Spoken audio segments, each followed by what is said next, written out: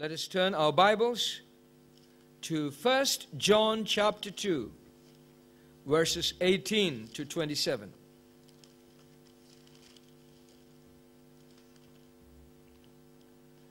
Little children, it is the last time, and as ye have heard that Antichrist shall come, even now are there many Antichrists, whereby we know that it is the last time. They went out from us, but they were not of us. For if they had been of us, they would no doubt have continued with us. But they went out, that they might be made manifest that they were not all of us. But ye have an unction from the Holy One, and ye know all things. I have not written unto you because ye know not the truth, but because ye know it, and that no lie is of the truth. Who is a liar, but he that denieth that Jesus is the Christ? He is Antichrist, that denieth the Father and the Son. Whosoever denieth the Son, the same hath not the Father. But he that acknowledgeth the Son hath the Father also. Let that therefore abide in you, which ye have heard from the beginning. If that which ye have heard from the beginning shall remain in you, ye also shall continue in the Son and in the Father. Verses 25 to 27, and this is the promise that he hath promised us, even eternal life. These things have I written unto you concerning them that seduce you. But the anointing which ye have received of him abideth in you, and ye need not that any man teach you. But as the same anointing teacheth you of all things, and is truth, and is no lie, and even as it has taught you, ye shall abide in him. Let me begin the exposition of this passage by telling you that the message of this passage is our safeguard against antichrists. The reason why God is interested in safeguarding us is because He is a God who passionately loves His children, whom He redeemed by the blood of His Son. God loves us. That's a great truth that we all believe in. He's a loving God, and His love is eternal. One of the characteristics of God's love toward each of us is its protectiveness. God's love protects. It's always committed to safeguard us. Let me give you some quick examples. Let me remind you what Jesus said in John chapter 10, verse 28. I give unto them eternal life, and they shall never perish, neither shall any man pluck them out of my hand. Because of His great love, He laid down His life to give us eternal life. And once He does redeem us from sin and take us for Himself, He will never let anyone pluck us out of His hand. He is very protective of us. How wonderful it is to know that our souls are safe in His arms. Safe in the arms of Jesus. Even our arch enemy, the cruel, wicked devil, cannot do anything. In fact, in John 10:28, when Jesus said, neither shall any man pluck them out of my hand. The word man is in italics. That is to suggest that it was not there. In fact, the translation can be, neither shall anyone pluck you. Anyone can mean even the devil. Not only mankind. No creature can ever take us from the power of God's love. You know, Jesus prayed in John 17, a long prayer, which is known as pastoral prayer of Christ or high priestly prayer of Christ. Would you like to hear what Jesus prayed? Here is just a small portion of it. John 17:15. And if you listen to that prayer carefully, you would easily figure this out, that his love for us craves to see that we are protected at all times. You see how he prays in love for us. He said, I pray not that thou shouldest take them out of the world, but that thou shouldest keep them from evil. How wonderful. That thou shouldest keep them from the evil. The Lord is able to keep us, and he will keep us.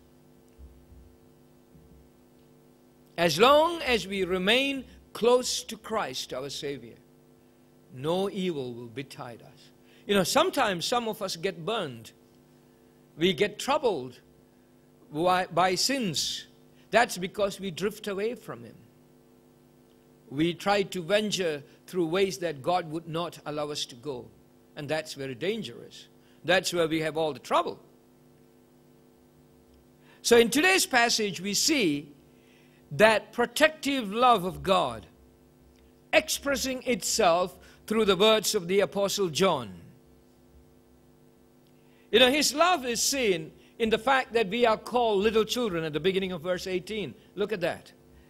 This passage begins with this compassionate, loving address. Little children. That includes old folks as well as young children in our midst. In the sight of the eternal God, the Ancient of Days, we are all young children. Little children, he calls us. How tenderly he addresses us today. And then you would immediately see in verse 18 that his love tenaciously assures us that he will protect us from the enemies, namely Antichrists. It is the last time, and as ye have heard that Antichrist shall come, even now are there many Antichrists, whereby we know that it is the last time. And he warns us against them. Since the Lord's love has warned us of the Antichrist, we must take a close look at these enemies of God and his people. Let me explain to you the dangers of Antichrist. Now, this is not a myth. It's a reality. Apostle Paul has done everything to prove their reality to us. So let's take a closer look at the reality of the presence and existence of this group of men identified as Antichrist. Now it begins by telling us in verse 18, it is the last time, and as ye have heard that Antichrist shall come, even now are there many Antichrists, whereby we know that it is the last time. Now here we are told that the outstanding feature of the last days is the advent of, firstly, the Antichrist, and then many Antichrists. Please take note of these two titles here. The Antichrist and many Antichrists. And these are the two names that John has brought to our attention as people who will enter the church and cause trouble to the believers. Now he talks about the reality in this way. If you look into that verse again, he says, it is the last time. You know, the word last time does not mean this is the last minute or last second. In the Old Testament, Isaiah chapter 2 verse 2 and Micah chapter 4 verse 1 predicts the Messianic age that's the New Testament period, as the last days. Now, if you read the New Testament carefully, in Acts chapter 2, you see when Apostle Peter tried to explain the events that happened on the day of Pentecost, he quoted from Joel's prophecy, saying these are the things that would happen in the last days. So the apostles believed that they were living in the last days. So 2,000 years ago, when Jesus was here on earth, the period known as the last time or the last days began. Let me give you another example. If you can, please quickly turn to the epistle to the Hebrews, chapter 1. Hebrews chapter 1, verse 2. Let's take a quick look at that. Hebrews chapter 1, verse 2. Well, in verse 1, the writer tells us about God revealing His truth in the Old Testament through prophets. And then he says in verse 2 of Hebrews chapter 1, hath in these last days spoken unto us by His Son, whom He hath appointed heir of all things, by whom also He made the worlds. Take note, it says, in the last days, spoken to us by His Son. So when Jesus started speaking and teaching the truth here on earth, it was already what? Last days. So, as I told you a while ago, last time, by the way, in Greek text, in 1 John chapter 2, verse 18, the word for time is hora, from which we get hour. It is not to talk about one specific hour, but it is a name that God has given to the period that begins with the first advent of Christ to the second advent of Christ. This whole period is known in the Bible as last days. But we are living in the last of last days. You understand that? We are living in the last of last days. So many of the things that are predicted in the Bible about the last days, the last hour of the last days, are now happening in the world. God willing, we will have some other occasion to study the concept of time as God has revealed it in the Bible. But for the time being, it will be sufficient to notice that the term last days here, or last time here, refers to this whole period of church age, New Testament church age. Now, moving forward, please take note that Apostle John clearly says at the end of verse 18, look again, at the end of verse 18, whereby we know that it is the last time. So the existence of the Antichrist teaches us this is the last time. Now the word anti tells you that something is opposing something, right? Antichrist means things or people who oppose Christ. Antichrist. So it's interesting. Last time is supposed to be the time when Jesus' presence will be known to the people, and more of His truth will be known to the people. More people will come to Christ. So the last hour or last time or last day is a period when Messiah will be magnified. Nonetheless, this will also be a time when Antichrist will multiply.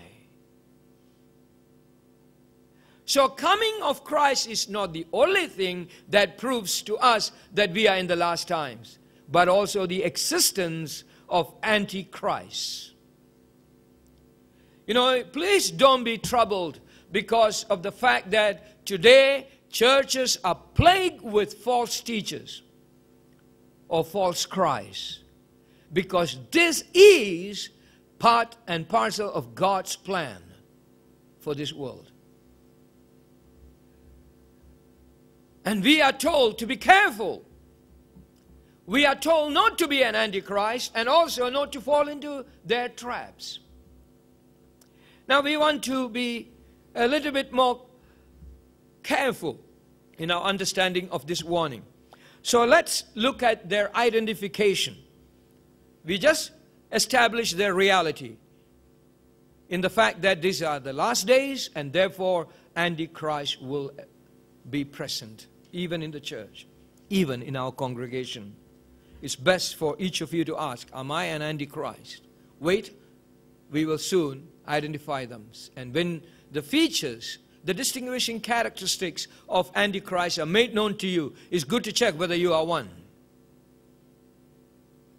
Don't be presumptuous.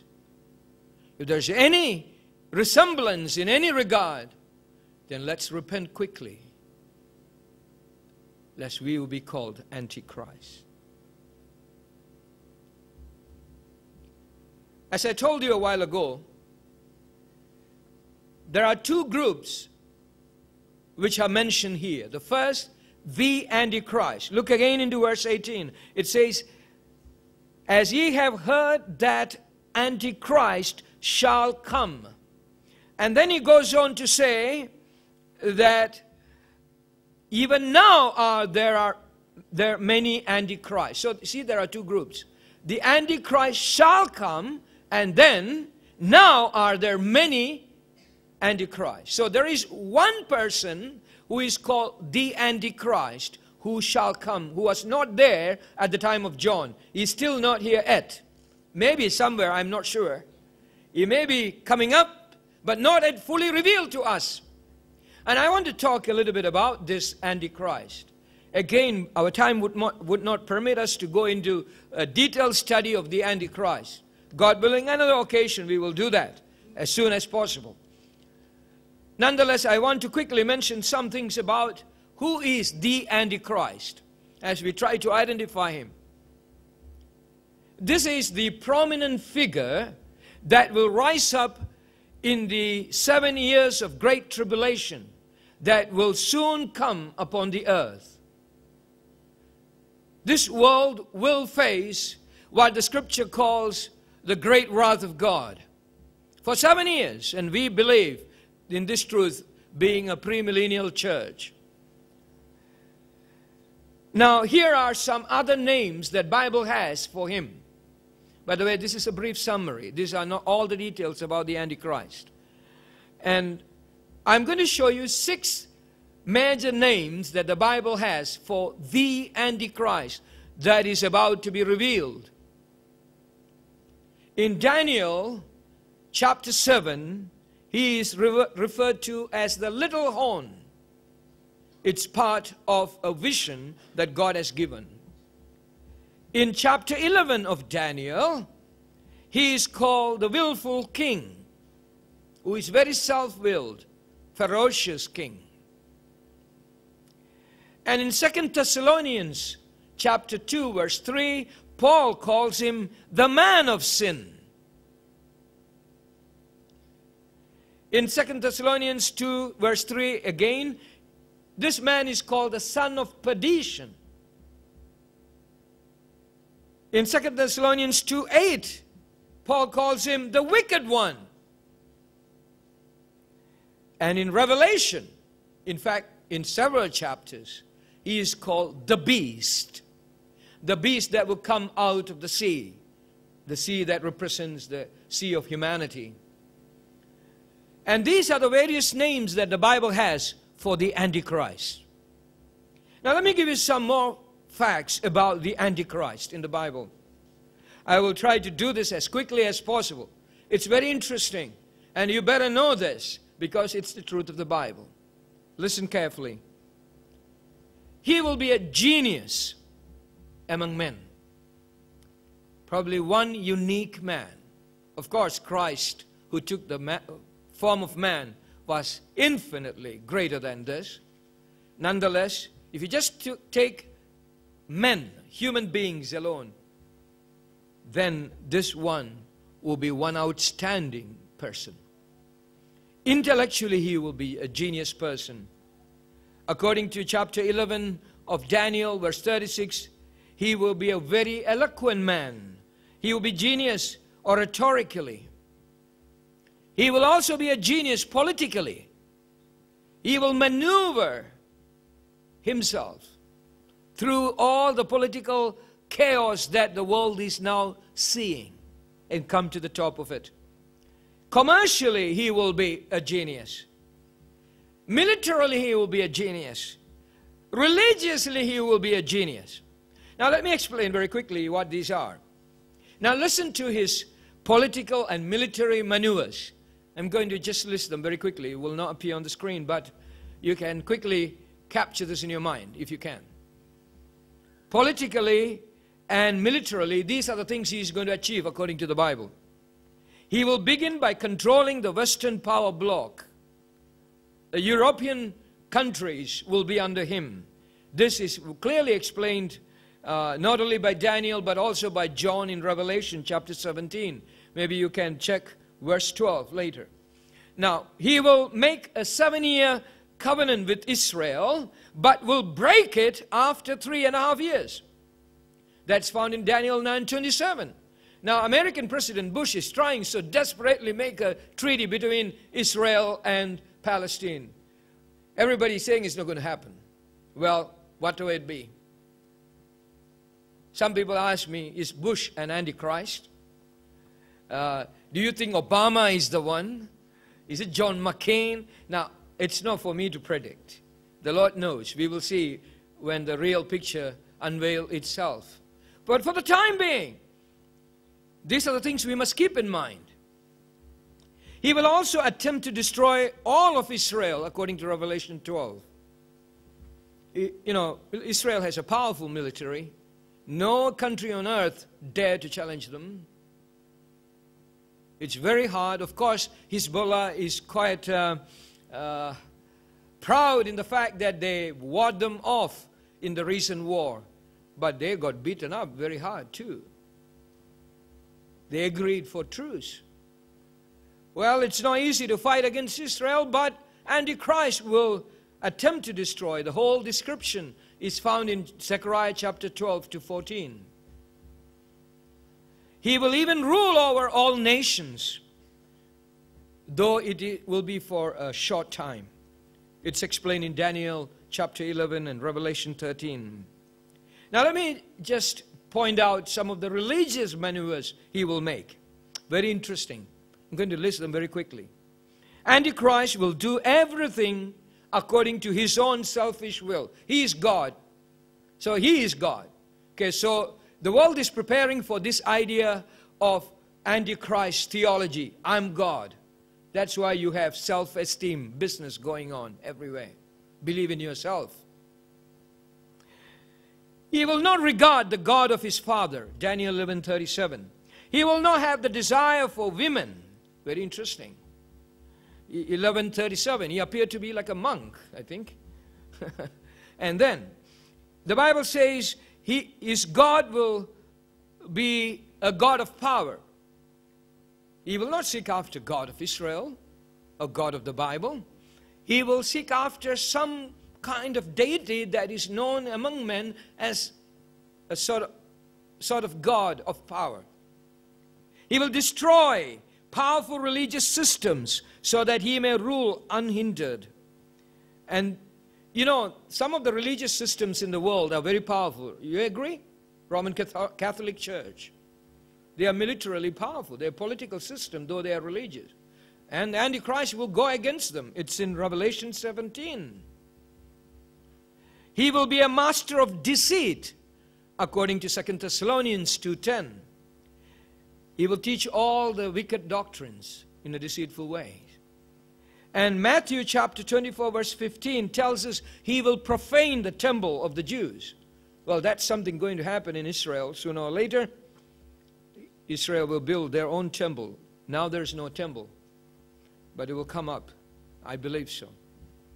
He will set himself up as God. This is predicted so many times in the scriptures.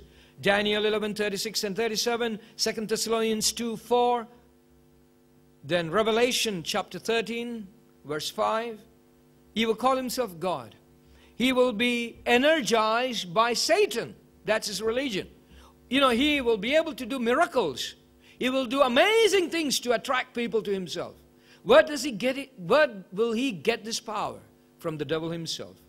Revelation 13:2 talks about it clearly. That's the character that John said the Antichrist shall come. He's coming. He's on the way. The world is preparing for this great world leader. Everything is moving that direction. So when you see all these political changes and upheavals, don't panic. You know, quite a number of people kept asking me in recent days, Pastor, who will be the President of America? You know, I don't know why. People think I have all this knowledge. I don't know. But whoever it would be, I know one thing. The person whom God would permit will be there, and he will be working to get the Antichrist where he's supposed to be. Whether he will be the Antichrist or whether he will prepare the room for him, I do not know. We will see. Time will prove it. But we have enough things to know where we are in relationship to all these unveiling of Antichrist that is going on around us. Anyway, it is important for you to know he's not going to last forever. Our Lord Jesus will come according to Revelation 19. And there we are told clearly, in the battle of Armageddon, our Lord will crush the Antichrist. And one more thing, according to Revelation 19:20, Antichrist will be the first creature who will be thrown into the lake of fire. Interesting. So his destruction is imminent, and it is sure. Our Lord reigns supreme. Now look at the next name we have. Many Antichrists. Even now are there many Antichrists. They are here. That's why I told you a while ago, let's take care that we are not one of them. They are here. Let's look at the characteristics of the Antichrists that are present in our time. Apostle John gives us 3 distinctive characteristics. The first one is found in verse 19. And the first characteristic of Antichrist in the church is that they disassociate themselves with the apostolic band. They go away from the apostolic truth. This is how he says in verse 19. Please look into your Bible. They went out from us. For if they had been of us, they would no doubt have continued with us. But they went out that they might be made manifest that they were not all of us. How clear is that statement? You see, John is saying, people who disassociated themselves from the apostles. The word us, the pronoun us, in that verse refers to the apostles. The readers, the believing readers, are referred to as ye in second person plural pronoun. Antichrist is referred to as Antichrist. So whenever the word us appears here, it's a reference to the apostles. They are the ones whom God has appointed to lay the foundation of the church. So to leave the men whom God appointed to lay the foundation is to have a new foundation on their own, other than God is laying through the apostles. So he says, one of the characteristics of the Antichrist within the church is that they will disassociate themselves. And the reason why they will disassociate is because they disapprove the faith and the spiritual pedigree of the apostles. They don't agree that the apostolic faith is of God. That's why Apostle Paul said, if they had been of us, then they would have been with us. They would have continued with us. If they had been of us. In other words, if they have really believed what we have preached, then they would have continued with us. The reason why they leave is because they did not believe in what we have preached. And this is an important truth even today. I'm not an apostle. But if I preach the apostolic doctrines correctly, I believe all those who are genuinely children of God would also stick with me. Well, we may have some disagreements on one point or another, but basically we will be ready to acknowledge one another as Christians. Now, though I said it, it's not always difficult. I mean, it's not always easy to figure this out. You see, there are people who leave our church or other Bible-believing churches. And when they leave one church for the other, we cannot call them Antichrists. Can we? Cannot. Because some of them are true believers.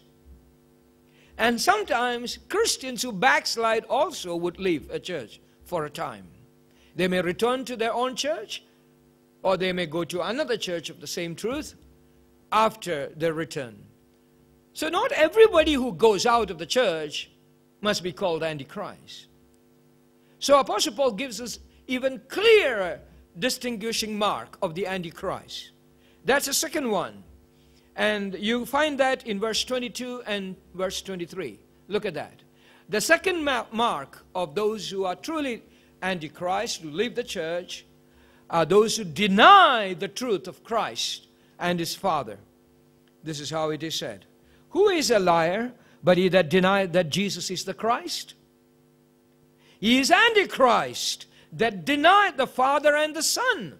Whosoever denieth the Son, the same hath not the Father. But he that acknowledgeth the Son hath the Father also. So, the Antichrists are men who deny Jesus. Now, this is again a point of concern at this point of time. Because there are people who are totally against Christ, would say they are for Christ. Well, if you remember what Jesus said in Matthew chapter 7, not everyone who say, Lord, Lord, shall enter into the kingdom of God. So there are those who are not heirs of kingdom of Christ, would say to Christ, Lord, Lord. That makes it difficult, isn't it? So one may say, I believe in Jesus, and yet don't belong to Christ. Here, I'll give you another example. Today, there are many Christian leaders, or so-called Christian leaders, who say, I believe in Jesus Christ. I believe He's the Son of God, but I also believe there is other ways of salvation through other gods. And then you say, you are an Antichrist. The man will be very angry with you. He said, how dare you say I'm an Antichrist when I already so clearly said Jesus is the Son of God? I said to you, Jesus is the Son of God, but there are other ways of salvation, that's all. Look, I didn't deny Christ. Yes, you did. When you said there are other Christ or other way of salvation, you are saying that God has prepared other ways of salvation when He didn't. The plan of salvation is in Christ Jesus. Election of God is in Christ Jesus. The redemption plan is in Christ Jesus. He is the only Savior of the world. So if you say you believe in Jesus and embrace some other forms of so-called salvation, then you do not really acknowledge Christ as the Father wants you to acknowledge Him. You see, the point is this. It's not good enough for one to say, this is how I think of Christ. It's important for one to say, I believe everything God the Father has said about Christ. Nothing more, nothing less. If you ever have an opinion about Christ that differs, even in the slightest degree, from that which God has revealed about His Son, then you are an Antichrist. Is that clear? Only those who subscribe to the doctrine of Christ, as God has revealed it, can be true followers of Christ, can be called Christians in the real sense of it. Anyone who would distort the doctrine of Christ, even with the slightest degree of twist to the doctrine that God has revealed through the apostles, then that person is an Antichrist. Many of them would deny the deity of Christ. That's why in verse 22, John said, "Who is a liar but he that denied that Jesus is the Christ?" The word Christ means the anointed one of God, the one whom God has anointed to be our Savior. There's only one Christ, not two. God has anointed only one to be our Savior. That's Jesus. So if you deny the absolute deity and the messianic nature of Christ, then you are an Antichrist. And if you deny the doctrine of Trinity, I believe you are an Antichrist. Because the Bible clearly says here, he is the Antichrist that denied the Father and the Son. That relationship, that equality of deity in Christ's nature cannot be denied. If you deny that, then you are an Antichrist. In this regard, every so-called religious groups, such as Mormons, Jehovah's Witnesses, all who deny the Trinity, are to be rejected as false Christs. Children, don't fall into prey of those so-called elders who meet you in bus stops, agents of Satan. Keep away from them.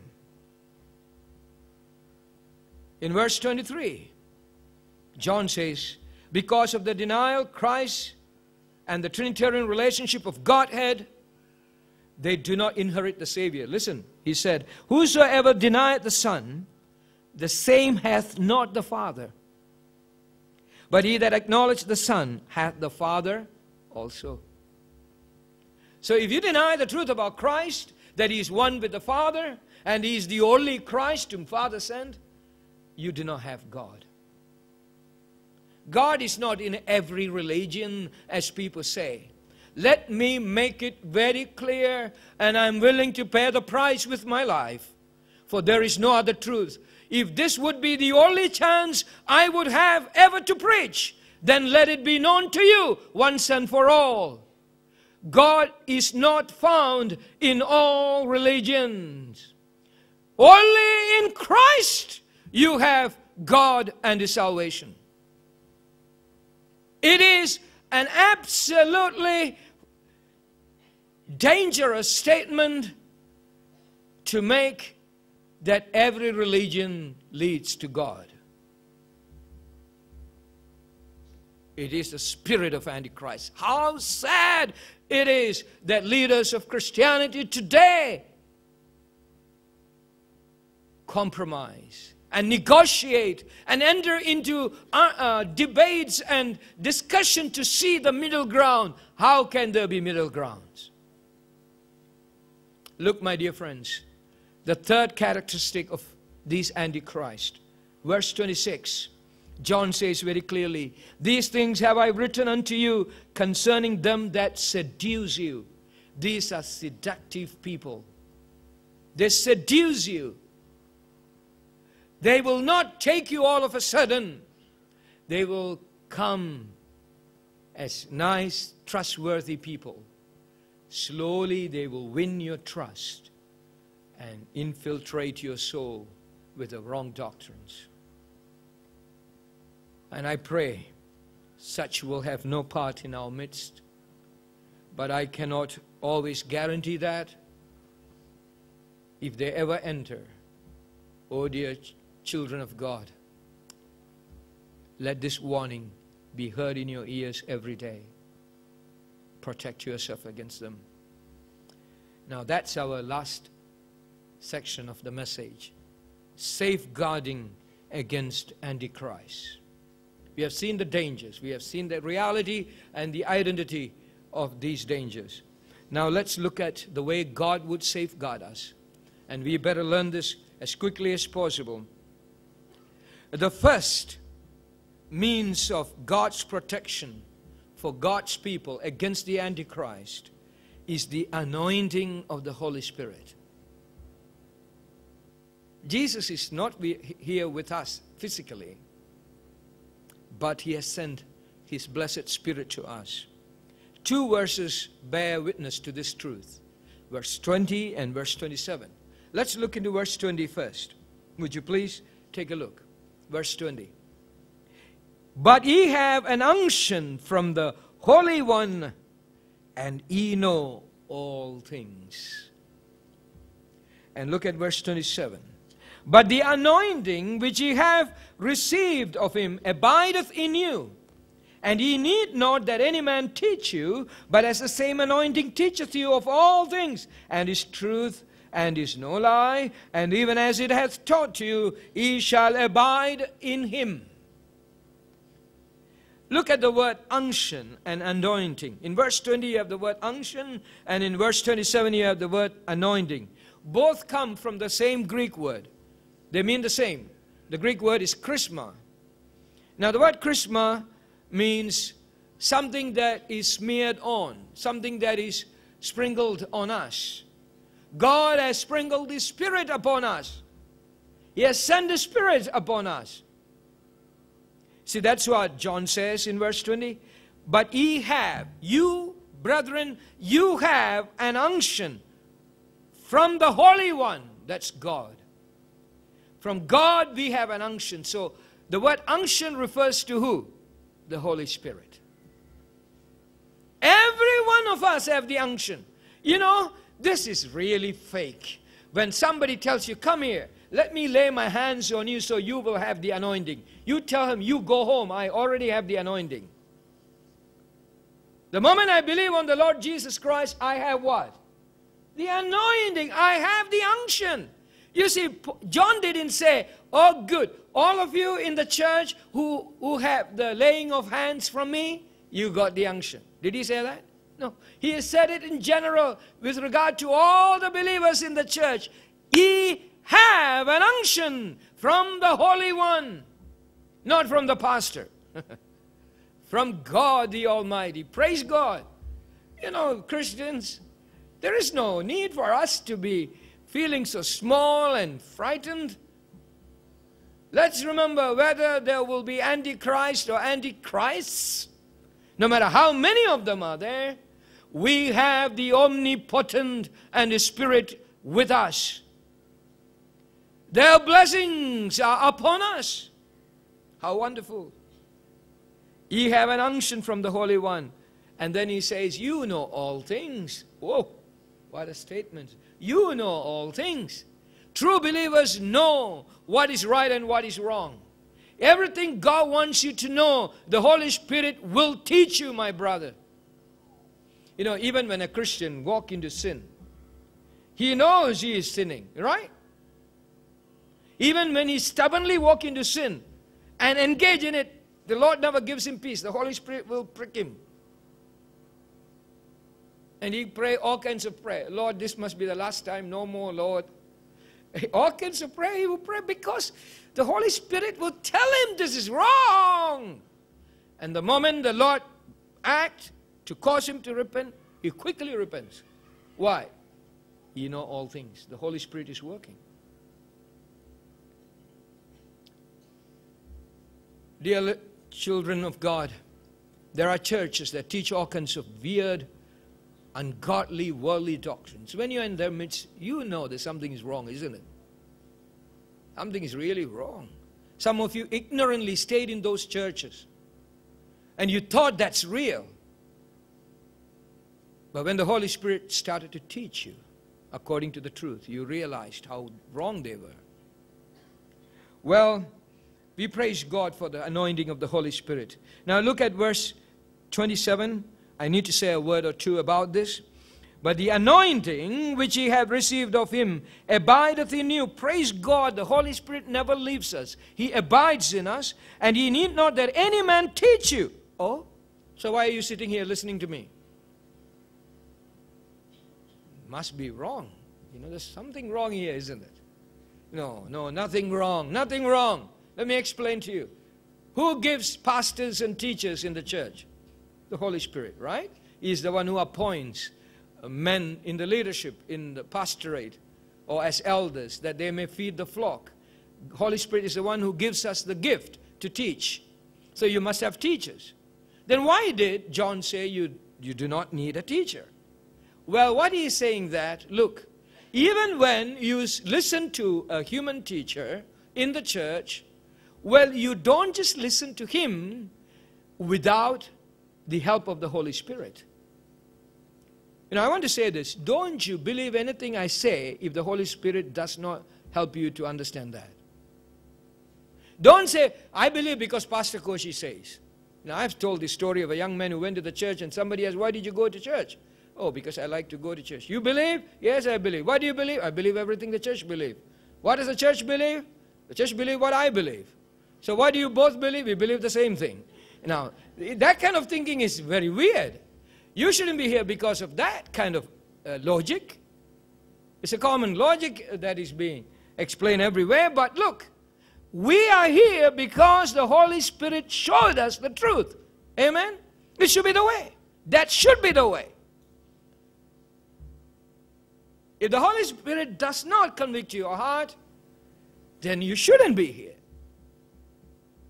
Well, we thank God the Holy Spirit never leaves us so we can be seduced by some eloquent teachers or some charismatic people. You know, if you look at Benny Hinn, for example, wow, he got lots of charisma. He wears white suit, Rolex watch, diamond ring, gelled hair, nothing wrong about it. But anyway, he looked very handsome. He sings well. He tells you he can make you a multimillionaire. People come in big crowd. And it's amazing to sit in his audience and listen to him. Well, I don't mind to be the ugliest looking teacher in the world, as long as the Spirit of God is with me to teach. I don't mind that I'm not the most eloquent person around the world, as long as I preach the truth accurately.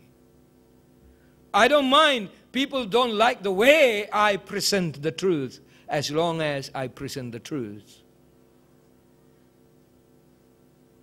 I pray to the Lord, and you must pray for me too, okay? That Holy Spirit will be my teacher. And I will only say what the Spirit of God would allow me to teach.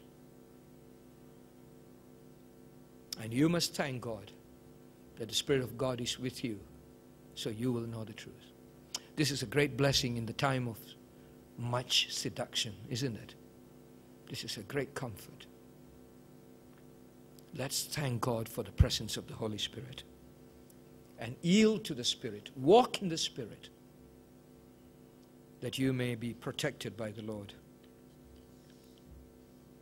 Dear brethren, the second safeguard that the Lord gives to us is the knowledge of the truth. The Holy Spirit is here to teach us the truth. And when we have the truth, we must appreciate the truth. Don't disregard it. Embrace it. Cherish it. Meditate upon it. Go back and think about it. The other day, one of the sisters in our church printed out all the sermon outline I put up in the website. And on Tuesday night, she said, Pastor, you see, I'm going to read again. I want to know all this more. Praise God. And one brother called me the other day and said, Pastor, you'll be surprised. I've downloaded all these and given to my friends. And I also make copies of our church bulletin articles. Because there are many churches, they have all this posh and pomp, but they don't have the substance, the truth. It's a sad thing. How much you cherish the truth? You must cherish the knowledge of the truth, you know. You see, in verse 21, John said, I have not written unto you because ye know not the truth, but because you know it, and that no lie is of the truth. You see, one of the reasons John says, I write unto you not because you don't know, but because you know. So we together affirm the truth. Do you know something? You don't come to church because you don't know anything. Holy Spirit has already taught you many wonderful things, right? In fact, more than 90% of the things that I said today are known to most of you who have been in the church for quite a long time. Isn't that right? But the fact that you sit there and say, praise the Lord, this is the kind of truth that I must hear. This is the kind of church where I must come to help the preaching to go on, the truth to be declared. Well, by that very agreement you have with the truth that is declared, you worship your God. And you declare war against Antichrist. We must come not only because we don't know anything, but also because we know and we together affirm the truth. And that's what John said. And that's how we protect ourselves against the spirit of Antichrist. The more we hear, the more we affirm our faith, the lesser opportunity the Antichrist will have to penetrate our souls. And he also said the same fact in verse 24. Let that therefore abide in you, which ye have heard from the beginning. If that which ye have heard from the beginning shall remain in you, ye shall continue in the Son and in the Father.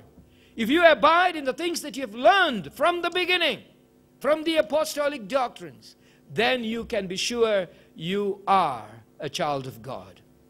You abide in the Son and abide in the Father. The third safeguard is the promise of Christ. Verse 25 tells us we must hold on to Christ's promise of eternal life. And this is the promise that He had promised us, even eternal life.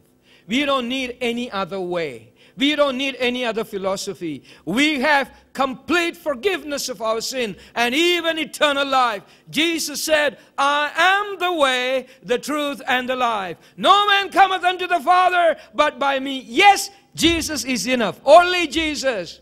Always Jesus. No one else. Hold on to that promise. Let no one, no intelligent philosopher of the world ever whisper into your ear, Jesus is not the only way. Look at Billy Graham. He also thinks there are other ways of salvation. Why must you be the only one who hold on to it? One day, the political and religious leaders will drag you into court and ask you questions such as this. When all the religious leaders of the world would agree that there are many different ways to God, why you, silly one, still hold on to the fact that only Christ? You say this verse. This is the promise that He had promised us, even eternal life. None else did that but my Lord. Cling on to Christ's promise. Finally, at the end of verse 27, the fourth means of safeguarding us, simple and straightforward, short and succinct, ye shall abide in Him. Abide in Christ. If you believe in the promises of the Spirit of God through the truth of God's Word that grants you eternal life, you will always abide in Him. Neither the Antichrist that is to come and the spirit that worketh through the many Antichrists, we will be destroyed. We will be protected by the love of God, who said, no man can pluck you out of my hand. That's our safety. So let us praise the Lord for this wonderful truth that He has taught us today.